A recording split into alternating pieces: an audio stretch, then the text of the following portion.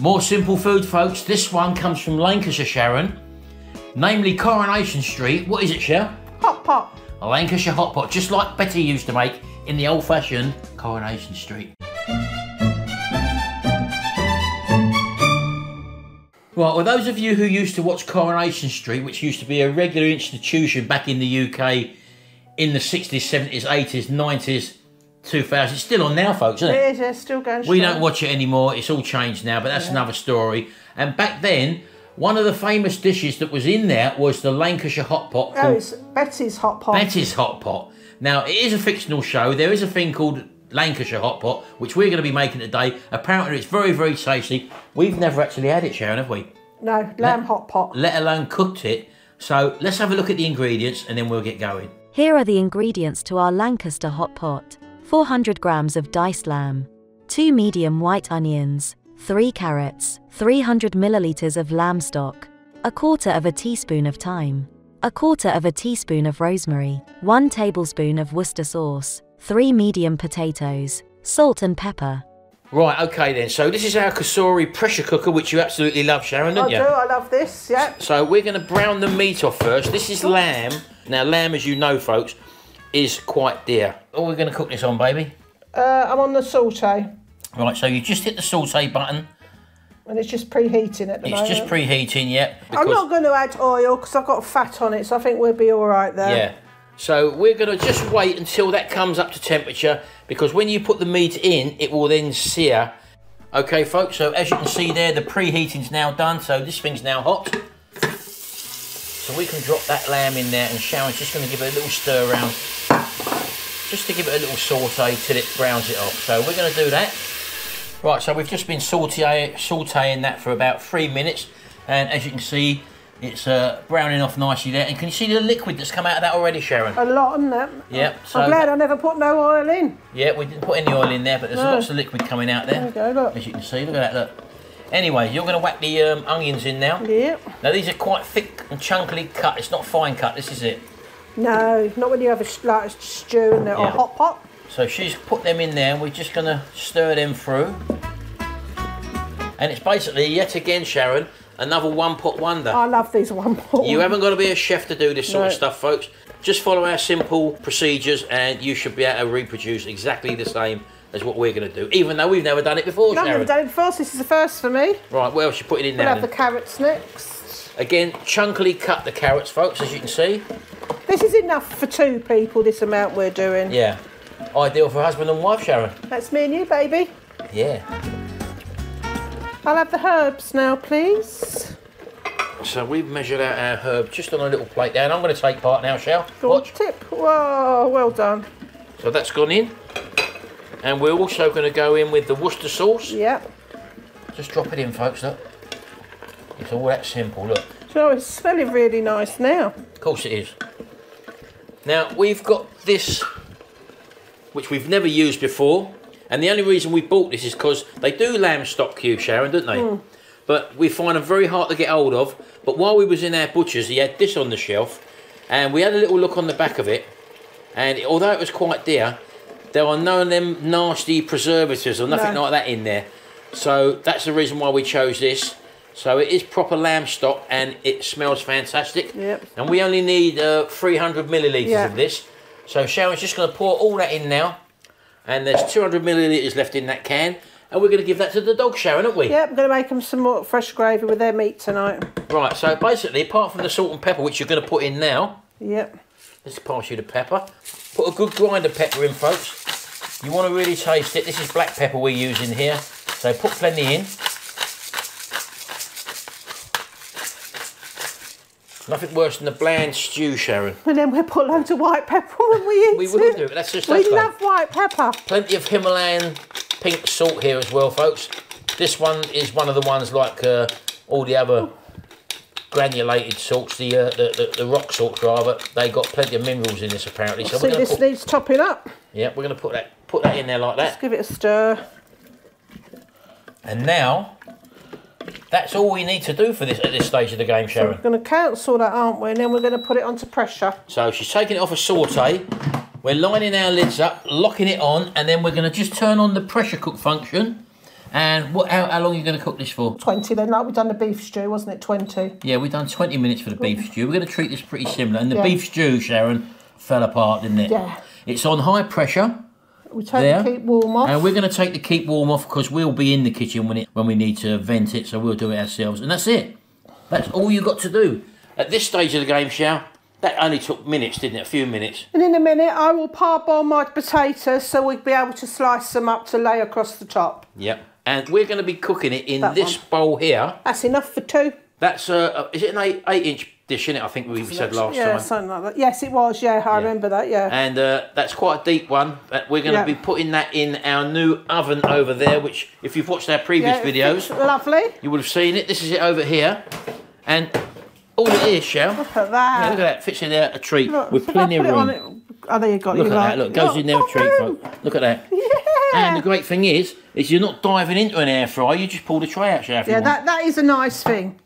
And that you can keep an eye on it all the time is taking the place, Sharon, of that big old thing down there, which we don't use anymore and takes a lot of time to heat up. It's got a bigger element. Yeah. This thing's only got an 1800 watt loading on it. And Isn't it lovely looking? Dual element, Sharon, top and bottom. I love top it. and bottom. I'm like a Kasori queen. Of course you are. Right, how long's this been now? About 20 minutes. And we've let it do a natural release, haven't we? I don't think it's finished. But it's not fully finished yet, so we're just going to release the last little bit of pressure. There we go, that's just dropped down now. So this is the first time we're looking into it, folks. And there you go, that's our... we're hoping them carrots are going to be all cooked, aren't we? Do you want to get your knife? Yeah. Oh, I can smell that, Sharon. In fact, it's just broke under me thing there. Has it? So everything's cooked. Yeah, look at that, just broke straight through that, folks. The liquor's a bit thin, but we can thicken that up with a bit of arrowroot. I'm going to get my arrowroot out. Yeah, so do you want to do that now? I will do. Right, so we've just got some water here, folks, and all we're going to do is put some arrowroot. Very similar to cornflour, Sharon, but we don't use cornflour, we prefer arrowroot. And we're just going to mix that in to some water. If you've watched our beef casserole video, you'd actually see this as well, that we've done it to thicken the juice up there. And as Sharon says, we can just put this on the, just quickly put it on the saute. Cancel that one. Cancel that one. We'll just put it on the saute cooking, just to start it going. The reason being is that you need hot liquor, and we've left this to stand for a bit. So Sharon's just going to stir that around and actually add now that arrowroot, and we're just going to add this arrowroot now to the boiling pot. And can you see that's thickening up already, folks? Look at that, look. That's a lot more like it. And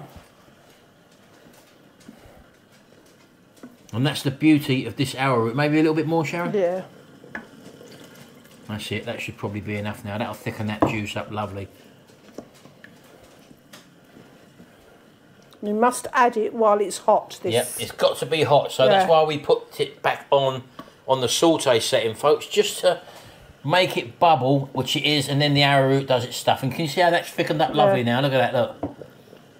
So don't be frightened to pour the arrowroot in. It won't actually add no flavour.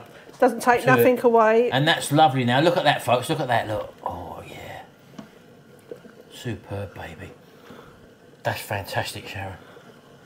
I'm just going to leave that bubbling, and I'm now going to clear this up and slice my potatoes. Right, so you've basically peeled and parboiled your potatoes, Sharon, just so that they've got a bit of resistance still, folks. Now, as you can see, she's cutting them in probably about 1/2 centimetre strips. You don't want them too thin. You don't want them to be like crisps. So just cut them about 1/2 centimetre, I suppose, isn't it, Sharon? Because these are going to be cooked on top of your hot pot. Right, so that's it.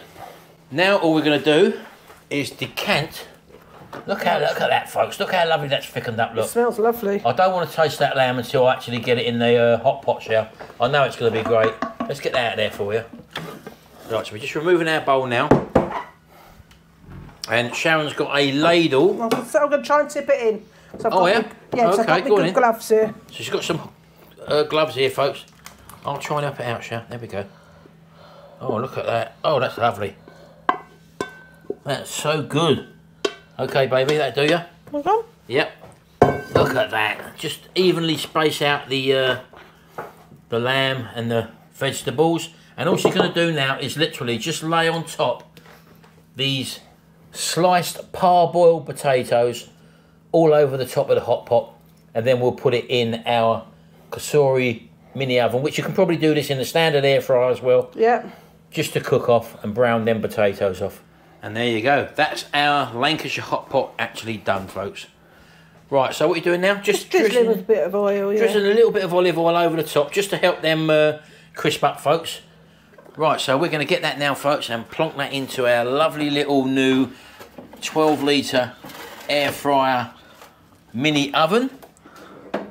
We've just put that on the level, it doesn't really matter, it's on level 3. You've got the element below and the element above as well. So, and all we're going to do, Shell, is go on the air fryer setting. You're going to take it down to 180. We'll try 15 minutes. And we're going to try it for 15 minutes, folks. And the beauty of this is that it's going to pre. It will do pre, but you can just press the pre button again if you don't want to do the preheat, and that will take off the preheat. And we're going to cook that now for 15 minutes. Or till we see the potatoes are golden brown. Yeah. That's all you're really waiting for. Everything else is cooked. Of course it is. Fantastic. Right, here we go, folks. It's probably got a little drop too much liquid in it, but we're not worried about that, Shell, are we? No, because I'm not making gravy. So that's it, folks. And she's also cooked up some veg for us as well. Let's have a closer look at it.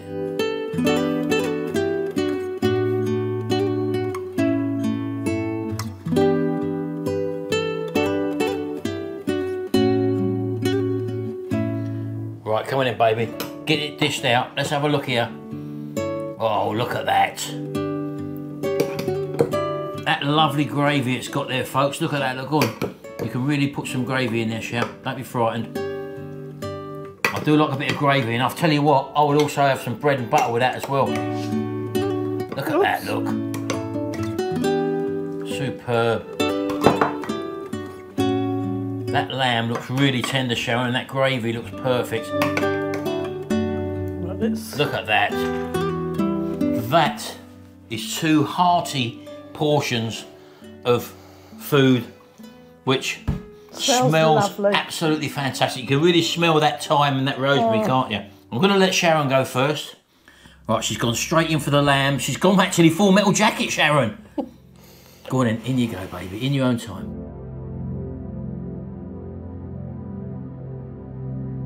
I know it's hot, but we need to know what it's like. We've never had it before. That lamb is very tender. Is it? Mm. And that was how many minutes in the pressure cooker? 20 minutes. 20 minutes. And the flavours of them herbs are really coming through. In fact, if we look closely on the top of your potatoes there, where you've poured the gravy over the top, I can see the little splatters of rosemary and thyme on there, Sharon. Everything is cooked to perfection once again. It's a dinner I'll be doing again, that's for sure. Very simple. Can I have a go, Sharon? Of course you can. Come round here. Right, I'm not going to be greedy, Sharon. I won't eat yours as well. Let's put yours to the side. I'm looking at this now, Sharon, and straight down here, baby, look. I can see everything is there waiting. It's like a party. It's like a vegetable party, and they've invited me along. Shut up and try it. I want to try that lamb first of all. I want to see how well cooked that is. And just to show the people, first of all, look how well cooked that is. Cool, that is hot, Sharon, isn't it? Mm. Now look. That's why it always sends me in first. Watch this, folks, look. Oh, it's hot. That really is hot. That fell apart, folks. That is superb. I'm going to taste it now. Just on its own. It just broke away, folks. It's broke up my mouth. Oh, yeah. Oh, Sharon. Now, it's going to be very hard to go full metal jacket here, folks, because it is so hot. But I'm going to get a bit of carrot, a bit of greenery on there. A bit of that lamb as well. There we go. Come on. I've dropped it all, Sharon. It's so tender, it's all falling apart. Look. Should have given you a spoon. I know, yeah. Get me a spoon, Sharon. Get me a spoon. You could have used the ladle. Eating one of these, folks, a spoon is the way to go. I'm messing about with a fork there. I should have known better, Sharon. You haven't got a Brussels on there. I'll get one on there, don't worry. I want to go full metal jacket. I'm going to take it from around the edge, actually, Sharon. Now, that is a big, hearty mouthful, folks. Gobful. I'm going to blow it because it is hot. And I'm going in full metal jacket. Everything's on there.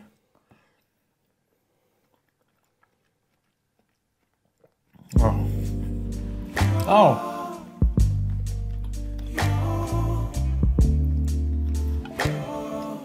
When that juice comes through, Sharon, and them herbs, that is a taste sensation, folks. Again, all home cooked, no preservatives, no nothing like that in there. This is absolutely superb.